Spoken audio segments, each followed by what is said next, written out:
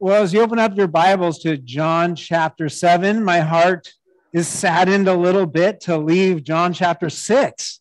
That was such a powerful chapter. We learned so much through those many messages we went through that chapter. Please remember, that was the feeding of the 5,000. Jesus walking on the water. Jesus talking about him being the bread of life. Jesus bringing us in elevation of ideas of eating his flesh and drinking his blood. And then the false disciples left. They left him and even looked at the 12 and said, will you leave me also? And just the humanity in Jesus as he said those words, wondering if his own 12 would leave him. But they stuck with him as the others departed. But he even said, one of you is a devil. So, man, you got one guy out of 12 who's not even a helper.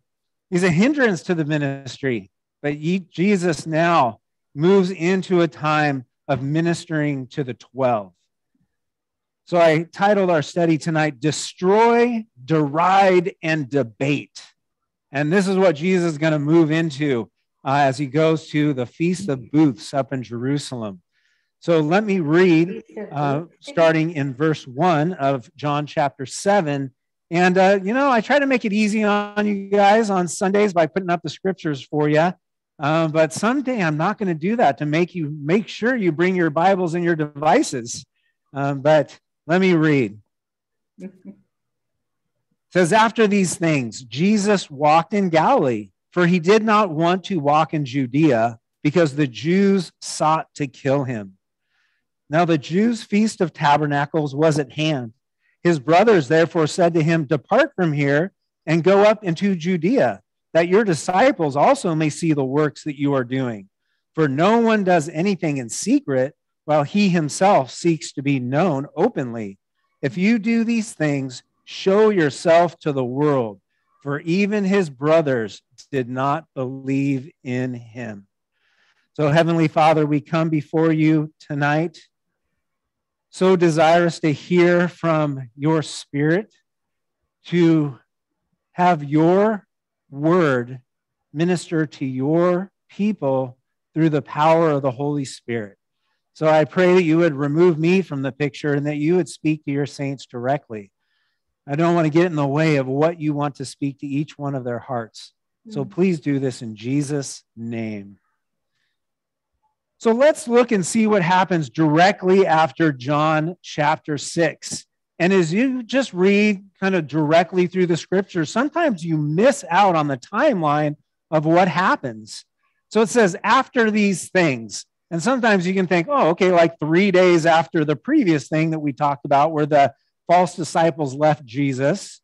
But actually, we're talking about a longer period of time. It says, after these things, Jesus walked in Galilee, for he did not want to walk in Judea because the Jews sought to kill him. Now the Jews' Feast of Tabernacles was at hand. So when you see a feast come up in the scriptures, that gives you a notification of time. So remember when we started John chapter 6, it said that it was about the time of Passover, right?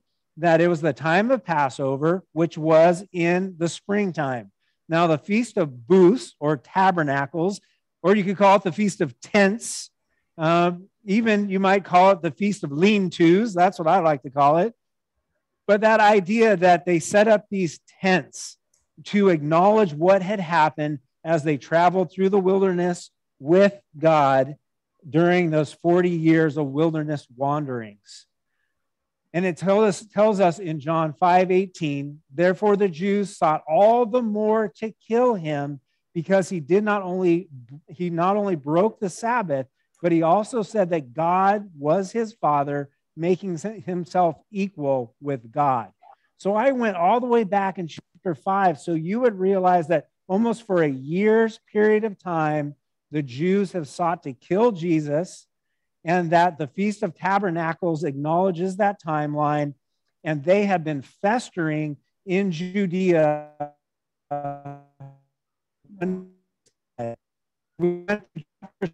Jesus talking about him being the bread of life and eating his flesh and drinking his blood. Those reports were going back to Judea.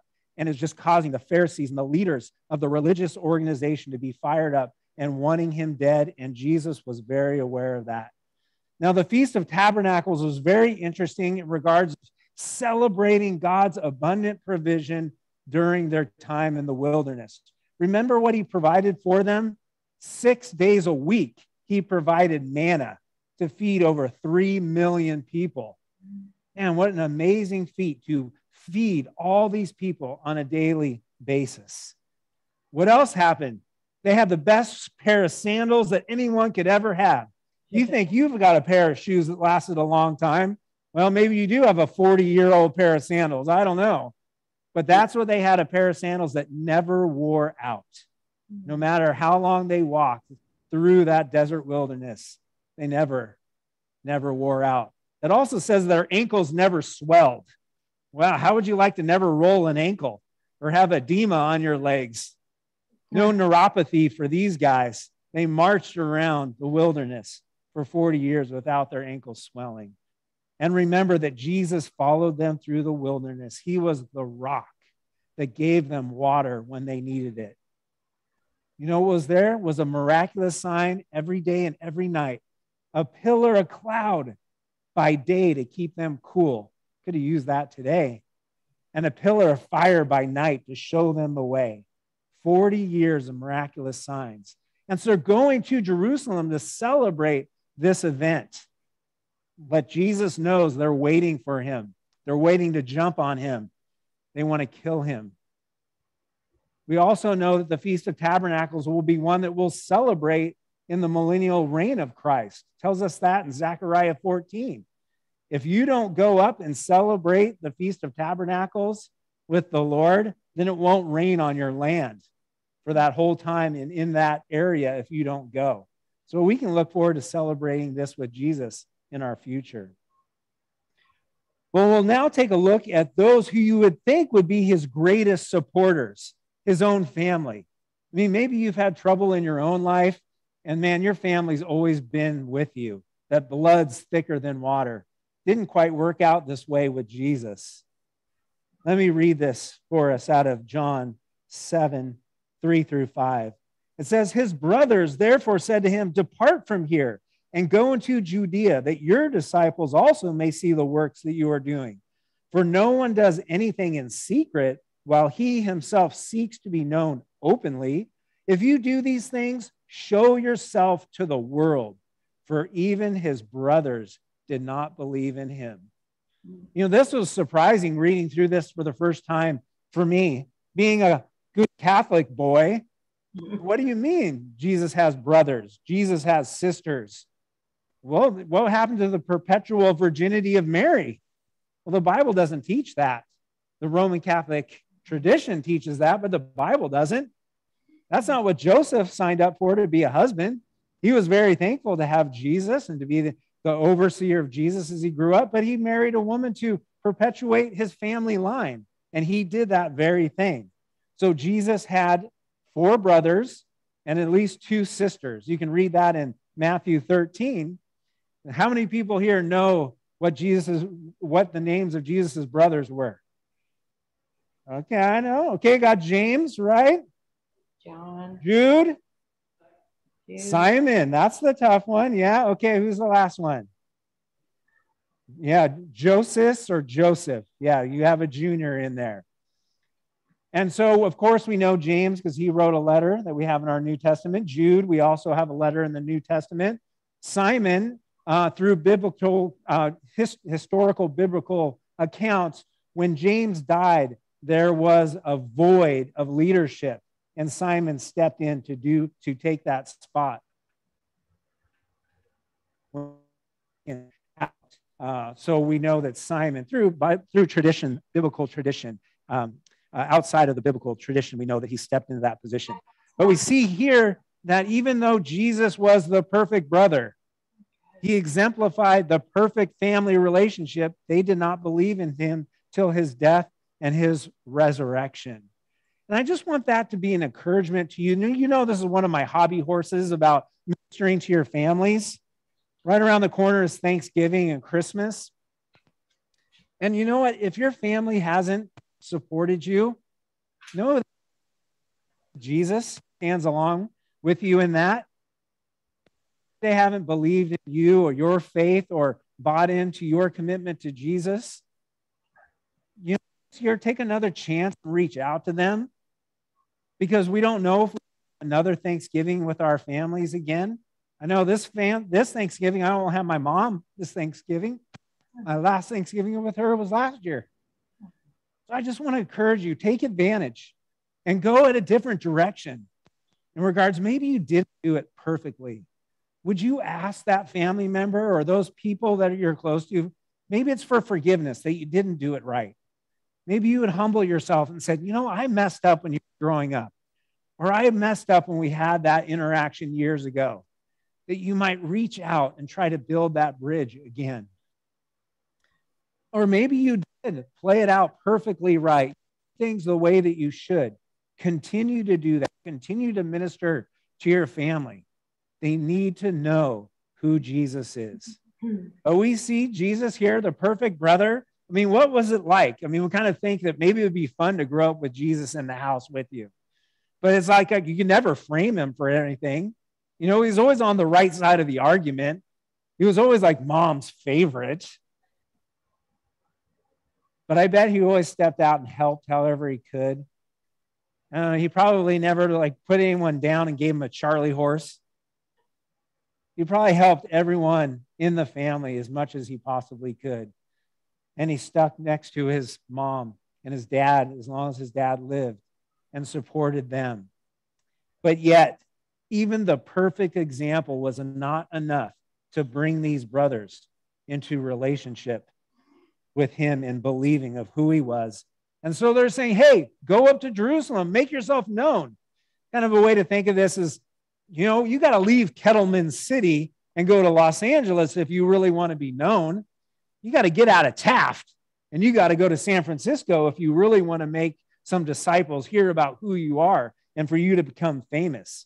You can't just hang out in this podunk town in Galilee and make something happen. But they're doing it not because they believe, but because they're antagonistic to his mission. So now we're going to see what Jesus' commentary is in regard to timing. It says, then Jesus said to them, my time has not yet come, but your time is always ready. The world cannot hate you, but it hates me, because I testify of it that its works are evil. You go up to this feast. I am not yet going up to this feast, for my time has not yet fully come. When he had said these things to him, he remained in Galilee. So here he first talks about the timing and what the world is like at this time. It says the world cannot hate you because they're part of the world system, but it hates me because I testify of it that its works are evil. And is that Jesus' testimony today? Could you freely say that about our world today, that its works are evil? I hope that you can. I hope you would agree with Jesus. Not much has changed over the last 2,000 years. We continue to see the world fall into corruption. And it casts out those who would want to proclaim Jesus and to bring morality and godliness into a culture. This is still an evil culture that we live in, and Jesus is calling them out and the world out, and his testimony is still true today.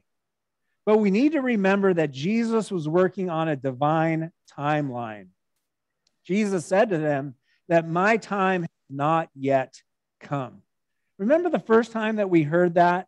We heard that in John at the wedding at Cana. Remember how he said Jesus did to his time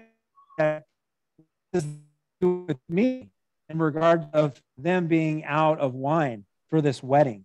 So Jesus brings this up multiple times. We'll see it later in this chapter. It says, therefore, they sought to take him, but no one laid a hand on him because his hour had not yet come. He is on a divine timeline. Even when he was born, it's a divine timeline. I love what it says in Galatians 4:4-5. It says, but when the fullness of the time had come, God sent forth his son, born of a woman, born under the law, to redeem those who are under the law, that we might receive the adoption as sons. So you have a Christmas verse in the book of Galatians. He was born at a perfect timing, and his days and his hours are perfectly timed out for him to do the work of the Lord. We'll see in John 8, it says these words Jesus spoke in the treasury as he taught in the temple, and no one laid hands on him, for his hour had not yet come. He has to fulfill a certain time and a group of ministry activities to fulfill succinctly God's will for his life, that all prophecy may be accomplished. And then we see in John 17, in Christ's high priestly prayer, it says, Jesus spoke these words, lifted up his eyes to heaven and said, Father, the hour has come. Glorify your Son, that your Son also may glorify you. So we come to the end of the story when he's putting his face and his eyes destined for the cross, knowing that he's going to be crucified for our sins and to die and rise again. He has a timeline in mind, and his brothers are trying to motivate him outside of that timeline. But Jesus needs to be succinct in what he does. Well, Jesus' brothers are going to just go with the flow, the way of the world. In verses 6b and 7, it says, but your time is always ready. The world cannot hate you, but it hates me because I testify that its works are evil. And just that idea, are you going to be that yellow arrow? Are you going to be the ones that go against the flow? That's what we're called to do, to be salt and light in this world. Not to go the way of the world, but to go in the opposite direction. And what comes with that is friction, is difficulty. Those who desire to live Christly, those who desire to live godly in Christ Jesus will suffer persecution. But we keep on going. We serve the Lord, even if our family is against us. So Jesus is not pressured by his brothers, but stays in Galilee. And I think that's a much better picture for him than people in outposts ready to take him down along the road to Jerusalem. It says, you go up to the feast. I am not yet going up to the feast, for my time has not yet fully come. When he had said these things to them, he remained in Galilee.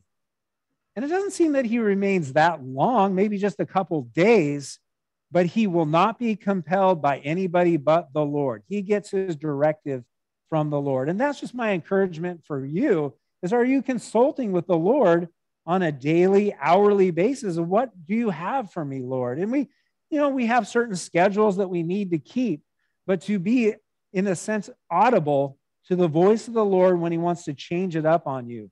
When he does say, hey, go left instead of right today. Take the long way home instead of the short way. That you would have your ears open to his call if he would change your schedule in any way. Well, when the perfect time had come, Jesus made his way up to the feast.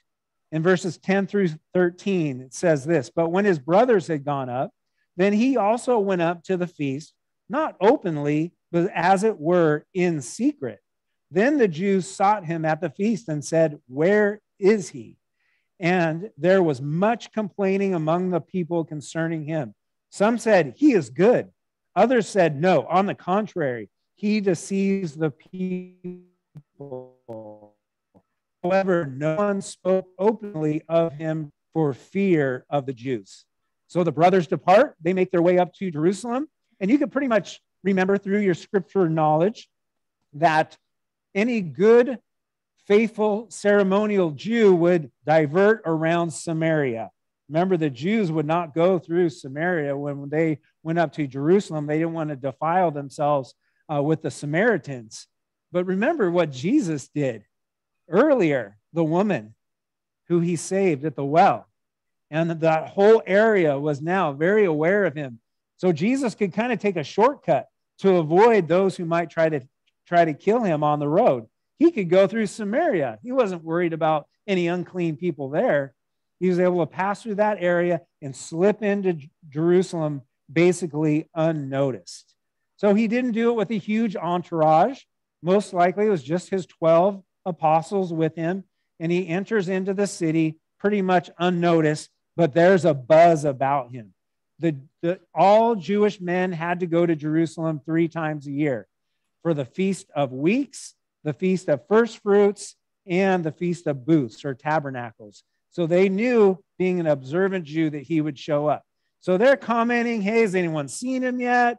Hey, what's up with him? Some people said he was good. But I want you to know that that's not good enough. That's not a comment that saves.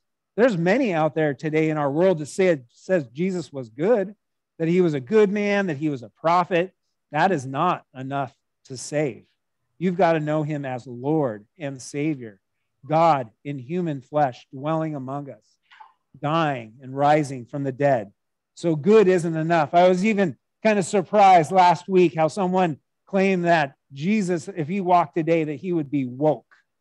And I thought that was so interesting that you would post that on your Instagram. Jesus is far from a woke character.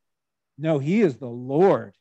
He is the one that says this world is evil and its works are evil.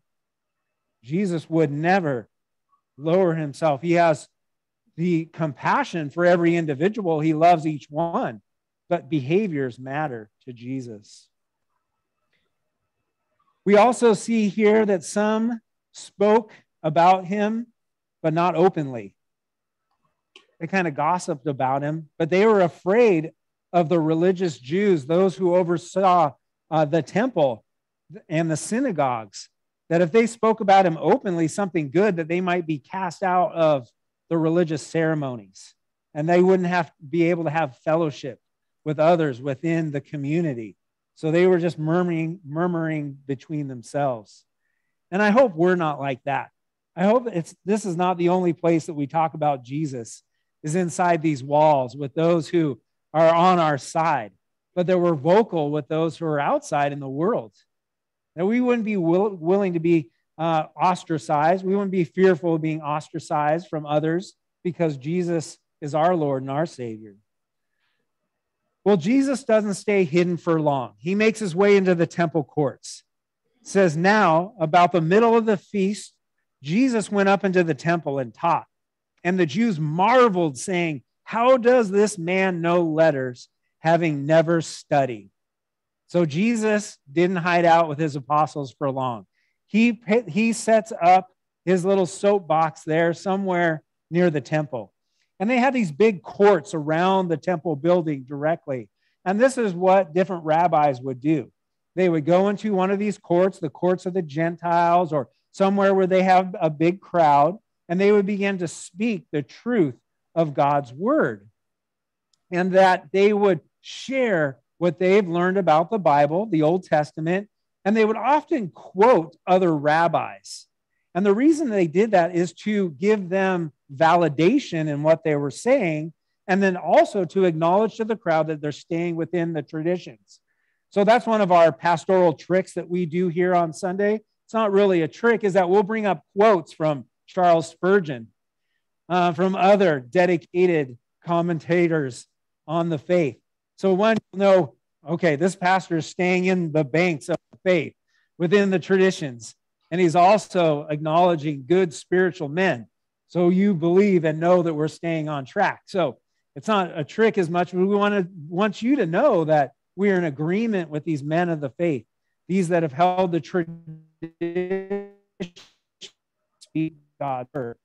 They are amazed that Jesus is not quoting any rabbis, that Jesus isn't saying anything that someone else had said previously. He has brand new, seems to them, sayings that he's speaking, and he's speaking in his own authority. You can even see a picture of this in the book of Acts through Paul. So Paul shared this in Jerusalem. It says, I am indeed a Jew, born in Tarsus of Cilicia, but brought up in the city of the feet of, at this city at the feet of Gamaliel, taught according to the strictness of our father's law, and was zealous towards God, as you all are today.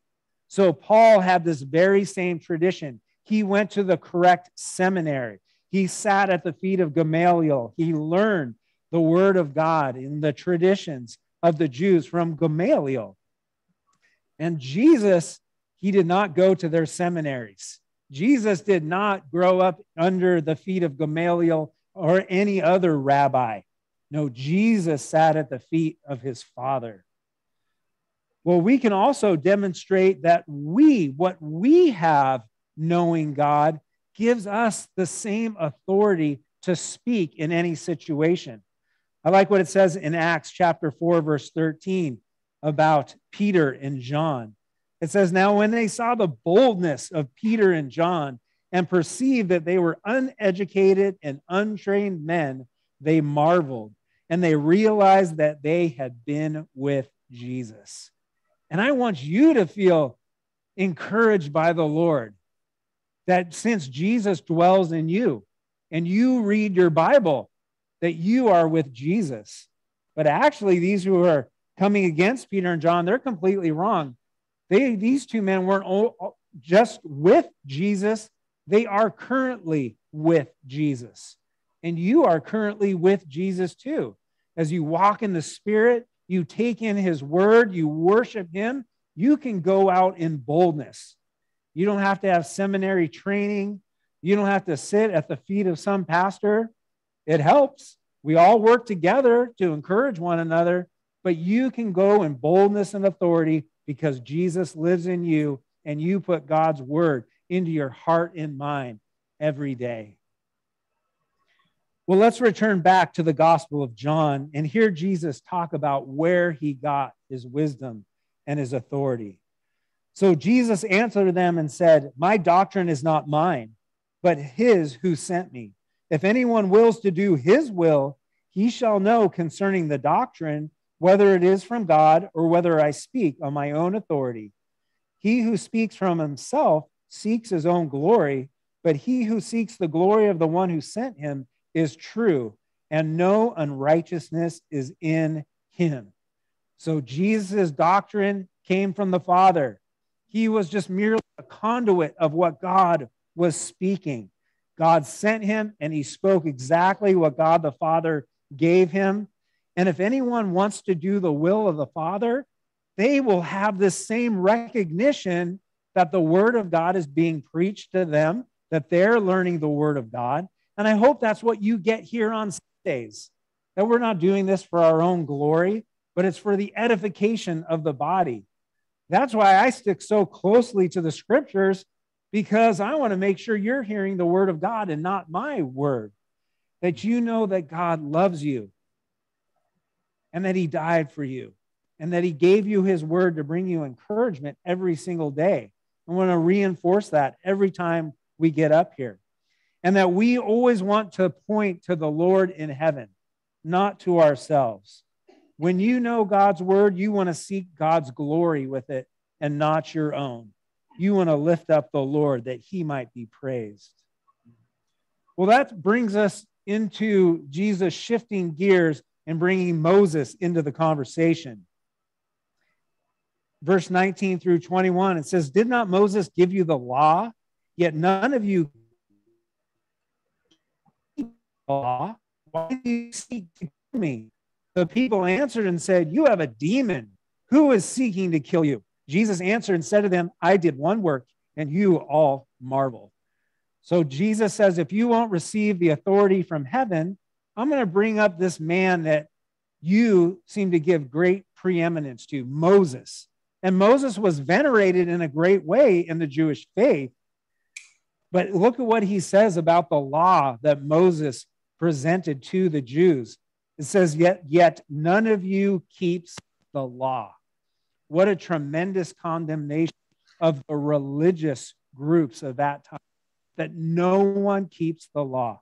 There were 613 laws in the Pentateuch. Man, that is a lot of laws to keep. And no one was doing it perfectly. No one was doing it correctly. It wasn't meant to be done correctly. It was to show you your need for salvation in another way. It was supposed to point you towards the Messiah. So Jesus brings up the law, and none of them keep it. And it's the same today. You go up San Antonio Creek Road, and you go by the synagogue up there. I'm sorry, no one's keeping the law up there. They can't sacrifice up there. There's no lambs being slaughtered on the Passover. There's no animals being sacrificed on the Day of Atonement.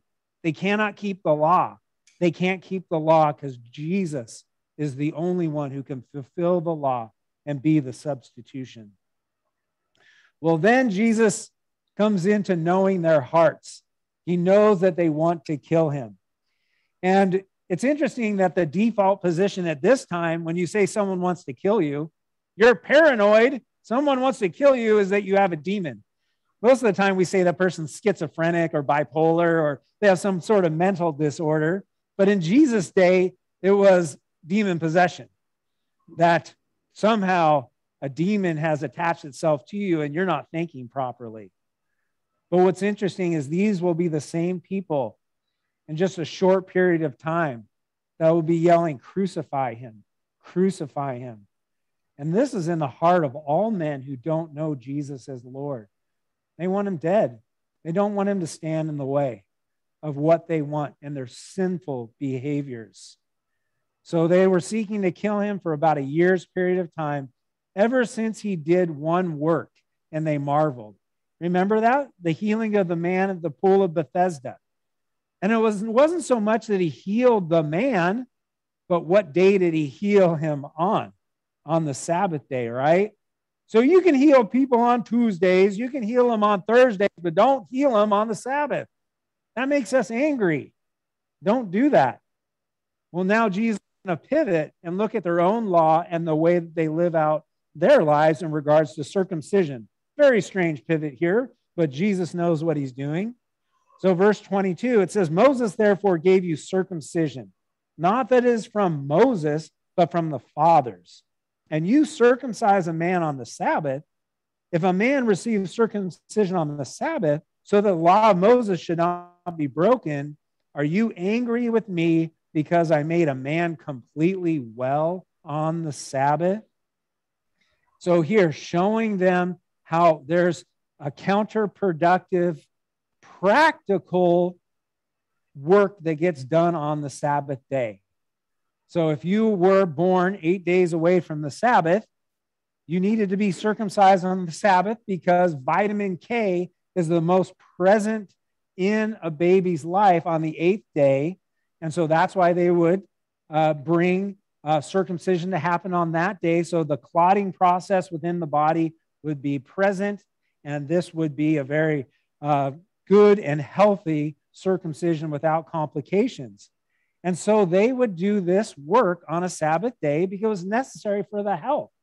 A very small work to do. So how can you guys, there's a conflict in your own religious practice and the way it's played out in real life. Why do you have this own conflict, but come after me when I make a man whole?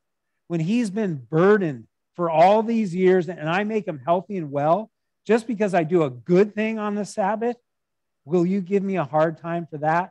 You do this small work and I do this immense work, and you say that I'm breaking the traditions, the law.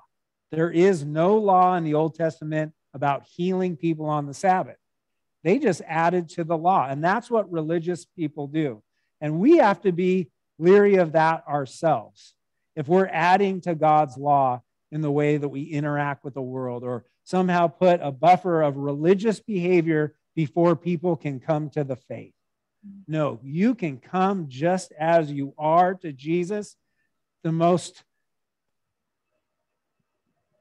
horrible, horrible sinner. And you can come to him and he will transform you and he will begin to live righteousness out through you. But if we bring before people religious wranglings that hinder them from coming to the Lord, then we become like the Jews of this day. Well, let's finish up with our last verse, 7:24. Do not judge according to appearance, but judge with righteous judgment. And what a great word to encapsulate our day is that we should not judge a book by its cover. We should not look at the outside form of man, the color of their skin, the way that they were born in regards of genetics. the societal places that Jesus has allowed people to be born into. We need to be those who listen to people. People want to be heard these days. They don't want to be judged in a snapshot of their lives or a quick picture. I'm so convicted about this and just my self-righteousness that somehow I'll come to snap judgments about what people are and who they are and what they're about. We need to do what Jesus is commanded of us here, is not to judge according to appearance, but to judge with righteous judgment. So just that idea, we get to know people. We get to hear their story. We don't know what people have been through, what trials, what tribulations, what trauma people have been through. But we'll just slap a label on them and we'll just move on. No, we need to learn in our day and age to take time to hear people's stories, to be listening. It's amazing how many books there are on speaking, on preaching. Pastors always get books on how to speak better and how to present information in a more practical, better way to be heard. But there's not a lot of books on hearing. You don't see many on how to take the extra effort to listen and be attentive. There's a few of them out there, but not many. And that's what we need to do in our day and age. But also, it comes down to us looking at our surroundings, what's going on in our lives, and what could be buried under the scenes. That we need to evaluate people's behaviors. We need to be able to judge in regards to saying this behavior is not correct. God condemns this type of behavior. God says this is right and this is wrong. And I will always agree with Jesus and what he says is right and wrong. So as we conclude tonight, just some things for you to take home with you. One is be on God's divine timeline. Keep your ears open to his leading. Don't get so stuck in a rut in kind of your normal habits of the day that Jesus can't call down to you and say, hey, would you go talk to this person, or would you take the long way home? He might have you bump into somebody, or he might have you see some scene or some situation you could minister to or you could be praying for. The second is, if your family is not in alignment with your faith, would you give them a chance once again? Would you ask Jesus to show you how to minister to your family this year? Maybe you do have to humble yourself and ask for forgiveness and try to start over again and minister to their hearts. Maybe you have done it perfectly, but they still won't believe. Well, you tell them what you're about. Maybe you can even go as far as, hey, at church, I ate Jesus' flesh and drank his blood. What a great Thanksgiving conversation that'll start, huh? And tell them about what you learned in John chapter 6. And then also know, don't be overly religious. And I'm talking to myself. Watch out when we're overly religious and we hinder people's ability to get to the throne of God. No, all are welcome to come to Jesus. All notorious sinners are welcome to come. And we don't want to hinder anyone from doing that. So I just want to encourage you in those things tonight. Continue to read in John chapter 7. It's going to get really good. So Heavenly Father, thank you so much for your word. I pray that you would use it to inspire us, that it wouldn't be head knowledge. Lord, we know that knowledge puffs up, but love edifies. My desire is this is a loving message, an encouraging message to build up my brothers and sisters so that we could help one another and that we could be lights to the world. So please do this work in Jesus' name. Amen.